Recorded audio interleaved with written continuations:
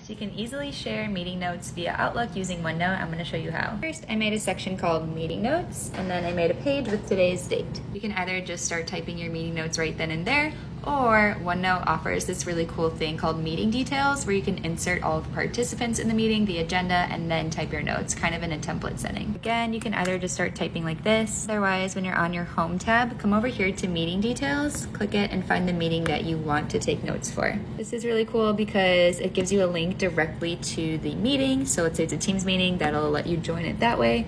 You can also expand the agenda if they wrote it, and it'll also give you a list of all the people attending your meeting. What's nice is you can see it makes this little note section for you at the bottom, so you can start typing underneath that. Making example bullet points. And then when you're done, you can either share this as an email to everyone who was already in that meeting as a recap, or if you want, you can share your entire OneNote notebook with your entire team, and that way they can always see your meeting notes. I want to email this, make sure you're on the home page again, come up here and click email page, and you'll see it'll automatically insert all of your participants who were in that meeting up here.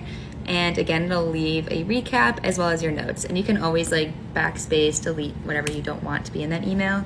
And you can just leave your notes if you want. Or if you want to share your entire notebook with your team, you would come up to the top right, click share, and share entire notebook and insert whoever. Be aware that by doing that, you're sharing all of your sections and all of your pages. So everything up top here will be shared as well as any pages you have. I recommend if you're going to do that, you make a separate notebook, and that way you just have all your meeting notes that you're willing to share with your team in this separate notebook that's shared to everyone.